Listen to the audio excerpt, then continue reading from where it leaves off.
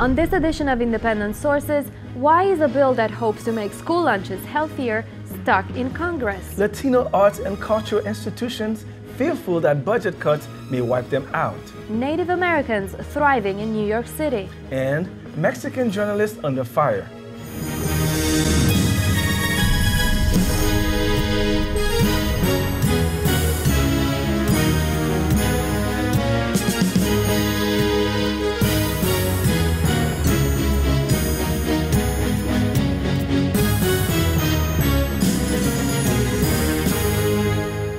Welcome to Independent Sources. I'm Viana Ravinka. And I'm Gary Pierre-Pierre.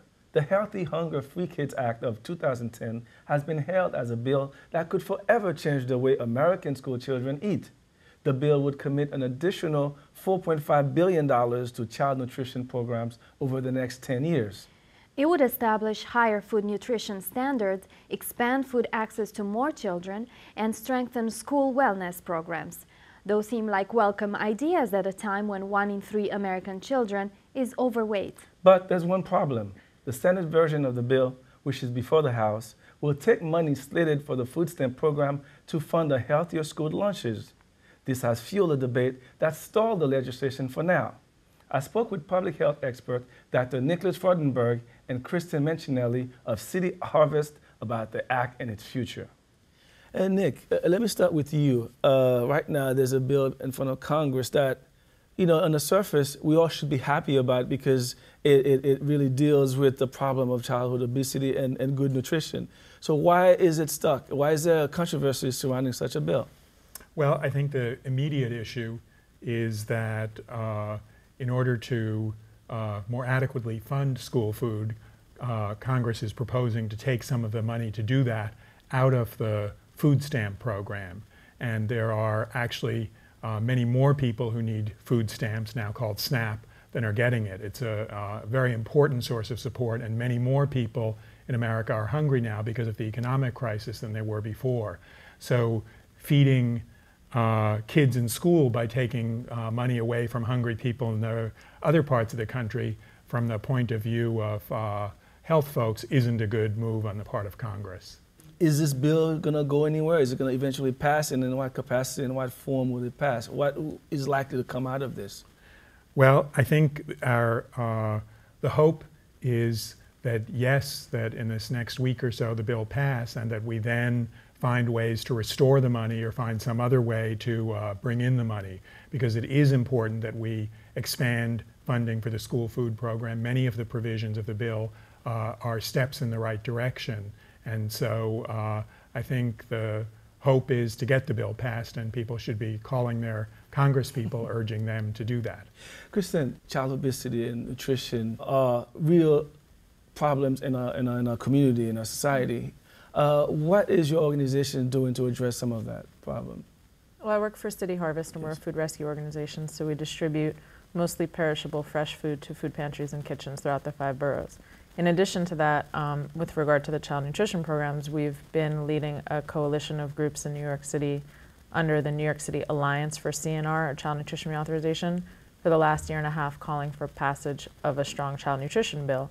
And as Nick mentioned, there was broad support for passing this bill, which would update the child nutrition programs like school lunch, until Congress made a proposal to cut funding from the SNAP or food stamp program to pay for part of the bill. Since that happened, we've asked them to make sure they don't cut SNAP funds and still pass a child nutrition bill. Well, where else could the money come from? Well, it's funny, we don't really get into the habit of telling Congress where to find the money, but the money did come out of a different program initially, and this proposal to cut funding from SNAP was a last-minute change. The other question, is this a way to appease Republicans? Oh, sure. It's a Republican proposal, and all of us know where there's a lot of money, money going for the military, money going for outdated weapon systems, money going to support corporate giveaways.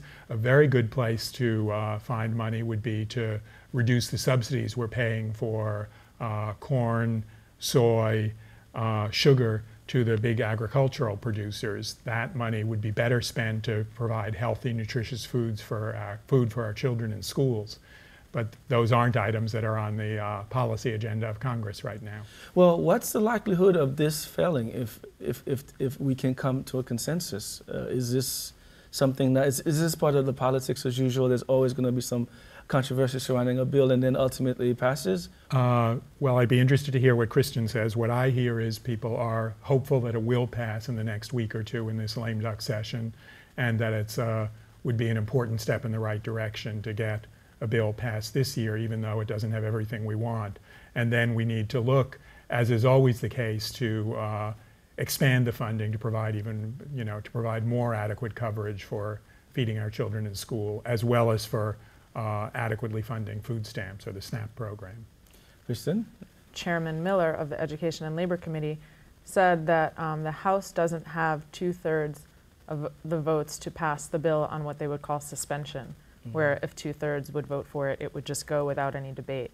So there are a lot of representatives who are loath to cut food stamps, which is money in the pockets of their constituents, to fund a child nutrition bill. So I'm not sure how it's going to go or if it's going to go. Politics aside, I mean, I have 2 children. I mean, now they're teenagers almost. And I know the difficulty it has been to get them to eat vegetables, fruits. Now, how are we going to be able to do that in the schools to make sure that the peas are not yucky? How do we go around that problem? Well, again, the proposed bill would move us in that right direction by expanding at least a little bit the amount of money that's available to pay for school lunch. There are many things we could do. Here in New York, we could be making more of an effort to get food from the farms in New York State. That would be good for our local farmers. It would also be good for kids. They could get apples, carrots delivered right to their school. And I think we also need to look at one of the reasons perhaps our children aren't as fond of fruits and vegetables as we'd like them to be is that the food industry spends $30 billion a year promoting its most unhealthy products, high fat, high sugar, high salt products. So I think, like other countries, we need to look to restricting that food advertising that targets children before they're old enough to make informed decisions to buy the food that will make them prematurely sick, prematurely die. That just isn't right. Kristen, same question. How do we get around to this problem of getting kids to eat what's good for them? Healthier food. Well, one of the reasons why New York City is not supporting passing the bill with cuts to SNAP is that New York City school food is actually considered a leader among school districts in the country for having made quality improvements to the food. And in addition, we have higher standards for the nutrition standards for the meals. And so one of the proposals in the bill would elevate the standards for foods sold all throughout the school campus. New York City has kind of higher standards already. So, to get at that a little bit, there are a lot of things that are happening around getting fresh food, farm to school programs are happening here. And so, I think it's a matter of being patient with a very big system that has very little money. And just to note that the money that would come in from the Healthy Hunger Free Kids Act would be a 6-cent increase for lunch, for the reimbursement rate for lunch. So not huge by any means. Kristen, thank you very much for being here. Nick, thanks for being here with us. Thank you for having us. When we come back, state budget cuts raise concerns about the future of Latino cultural institutions. Before that, Abby Ishola with some other news. Here's a look at some headlines from the ethnic media. Manhattan Times reports that City Council member Robert Jackson is speaking out against possible budget cuts for senior citizen programs in the city. The Department of Aging's budget for the 2011 fiscal year is expected to drop by almost $20 million from last year. Jackson says the act shows inherent disrespect for the elderly that permeates much of our popular culture. St. Mary Margaret Elementary School in the Midland Beach area of Staten Island has been scheduled to close down. This after the Catholic parish that owns the school backed out of a $1 million deal with the Muslim American Society this summer. The organization wanted to buy an old convent to set up a Muslim school and mosque in the area, but residents protested the deal because they were uncomfortable with the group's presence in their neighborhood. The Italian Tribune reports that many Italian Americans are reclaiming their heritage through a law that allows them to maintain dual citizenship.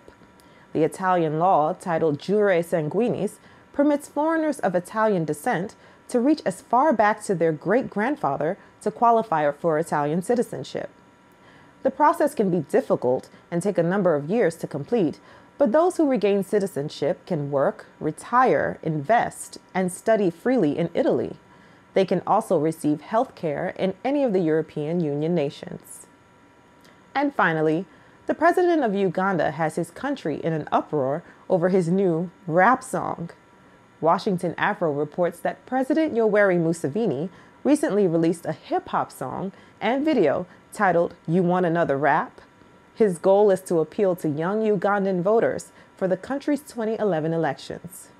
The song is reportedly on heavy rotation in Ugandan clubs and radio, yet some YouTube viewers say the 65-year-old leader should be more focused on improving the country's infrastructure. Those were just a few headlines from the ethnic media. Back to Gary and Vianora in the studio.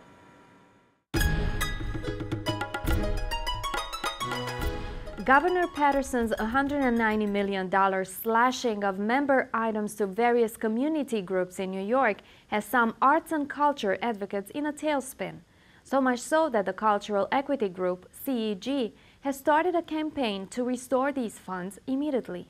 The CEG says these cuts may doom not only arts and cultural institutions, but services for the elderly and other community groups as well.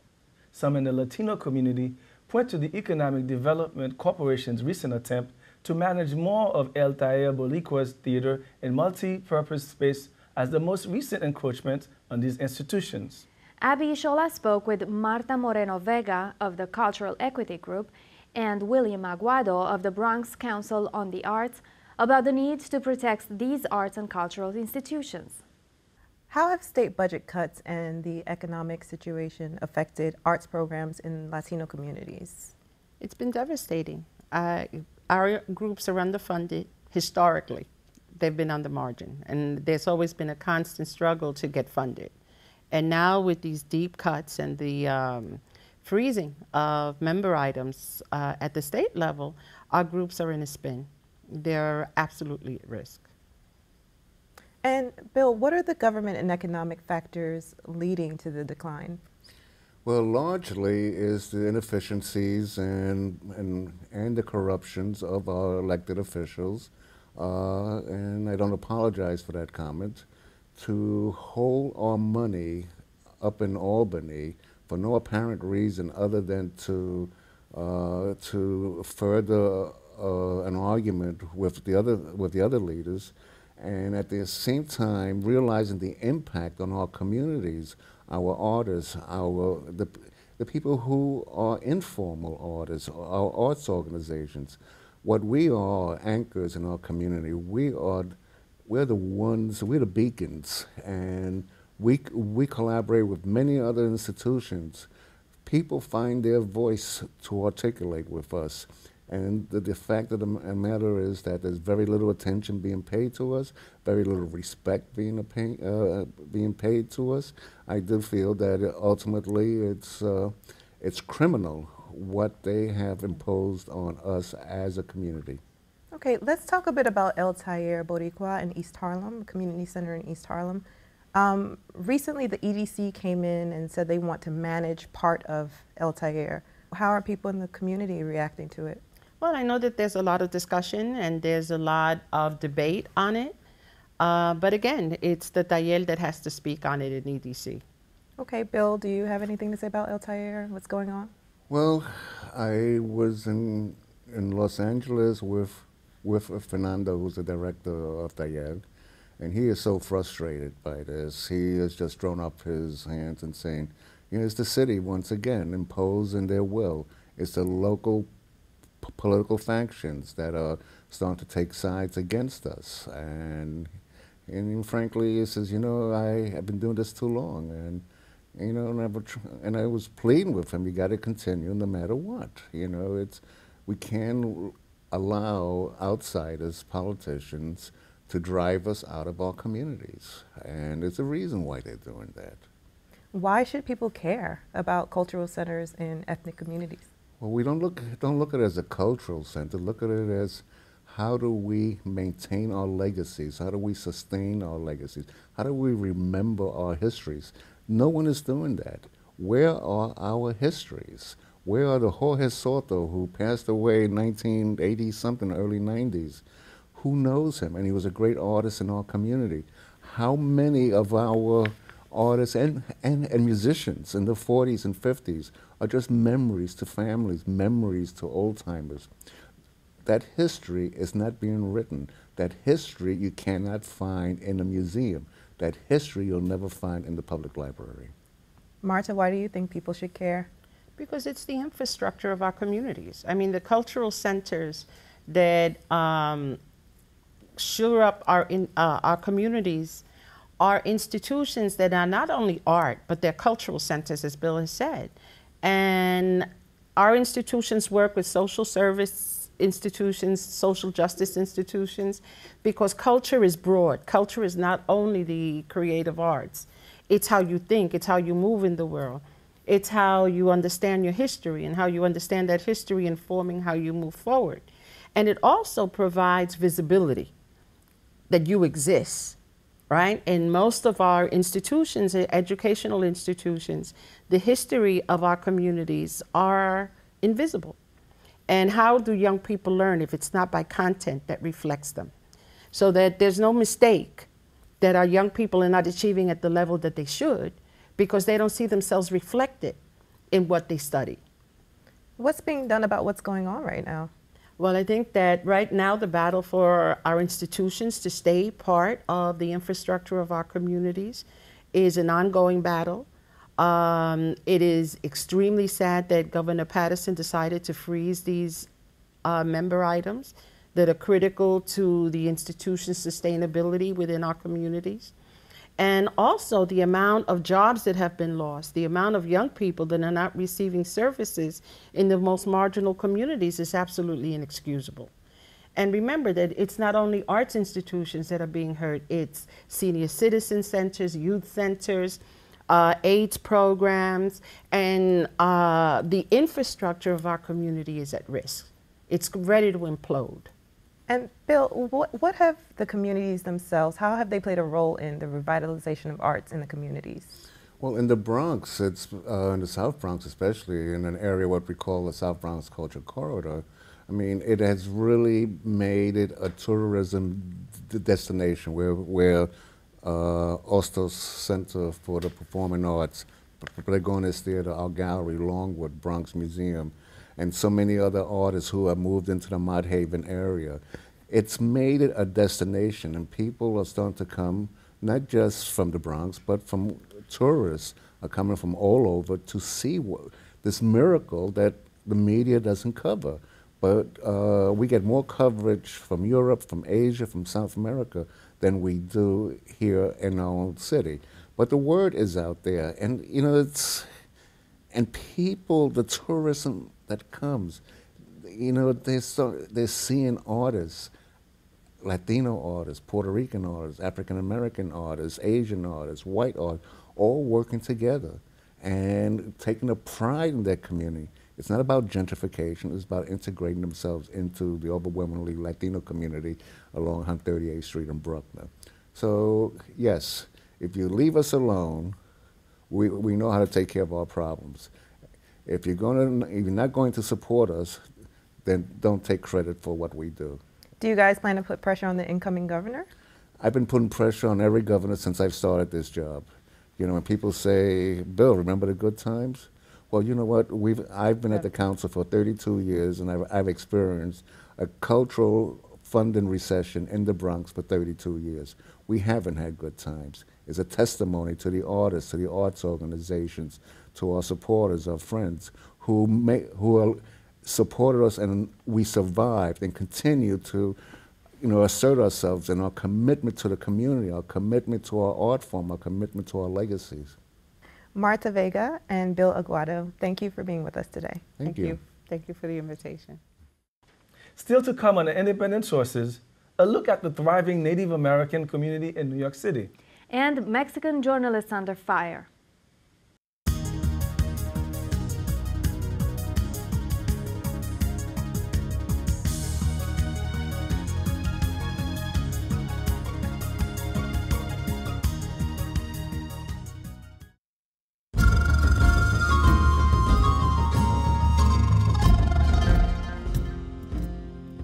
Tonight we begin a new series on independent sources called Tribes of New York.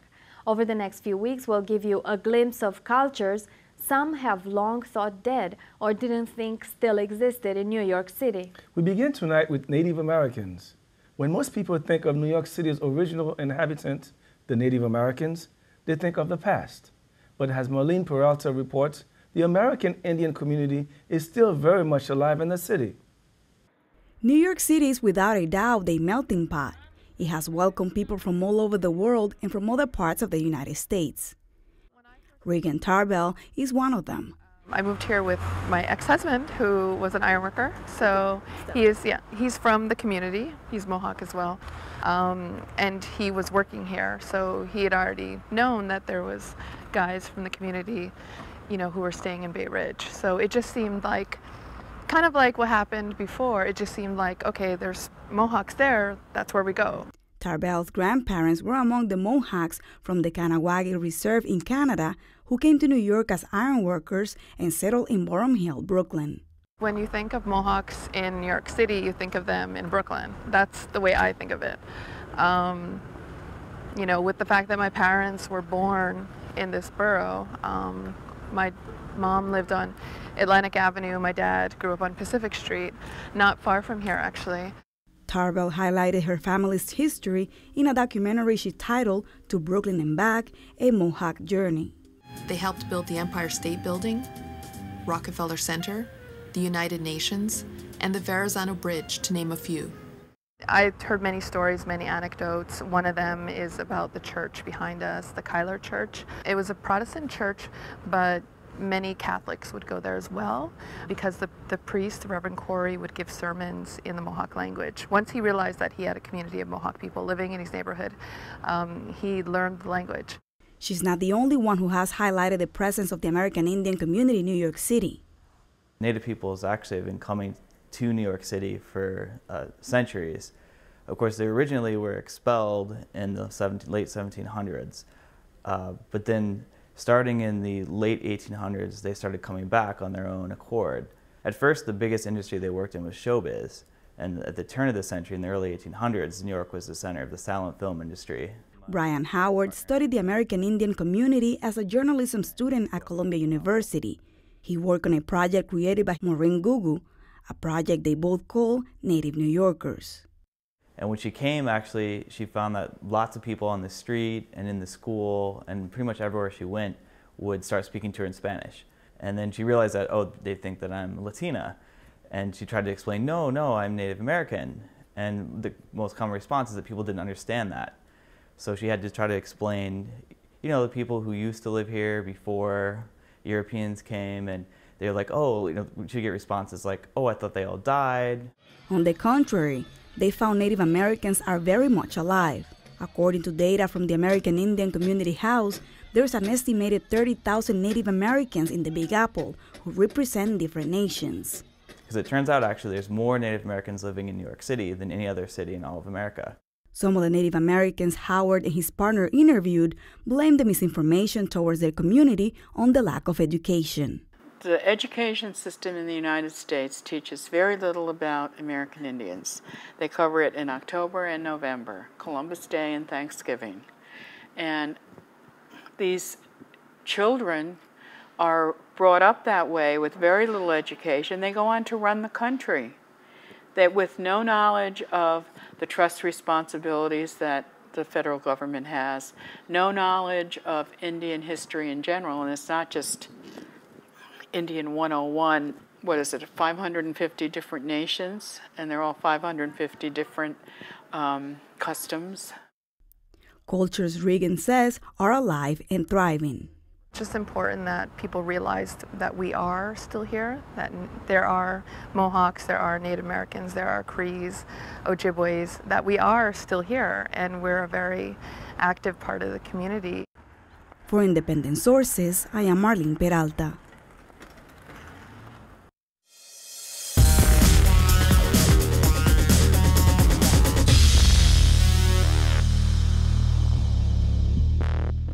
Finally from us tonight, Mexican journalists live in a constant state of fear.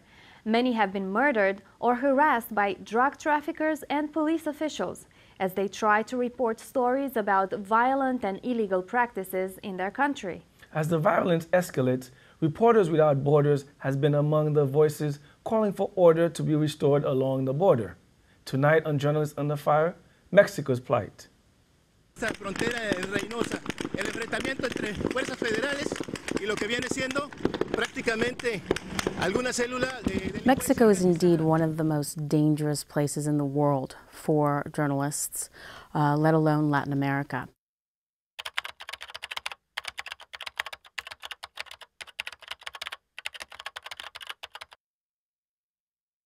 The journalist for El Diario, Luis Santiago, who was murdered in October, Reporters Without Borders issued a statement condemning his murder, in particular because he was a photographer trainee. He was only 21 years old, not yet a reporter, and was killed in a public facility, a shopping center that was very close to his newspaper.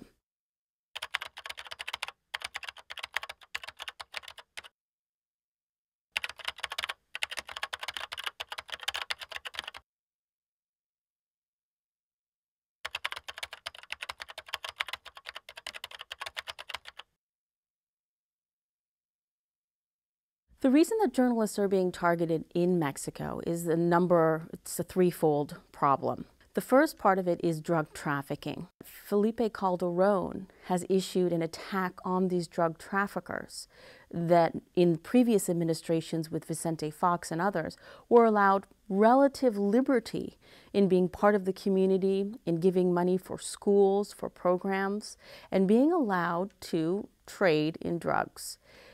Calderon doesn't want this. He wants it stopped. And this is where you're seeing the influx in the past several years of massive amounts of civilian and journalist deaths. The second part of this is that journalists are covering some 90% of ammunition, small arms and light weapons that equip these drug cartels are coming from the United States. And the threefold process of this is that journalists inside the United States that may be on the Texas border, the Arizona border, who are American citizens who are covering this issue will also likely be targeted because we know that the drug trafficking goes all the way through Atlanta. So it's definitely an integral part of the United States. It's not just in Mexico.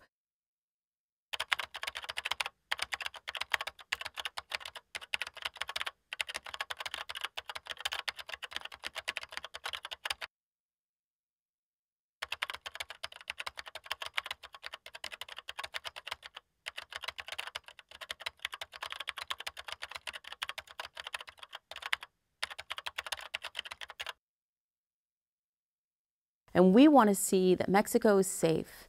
And if Mexico is safe for people, then immigration doesn't become such a big issue because people don't need to come over the border.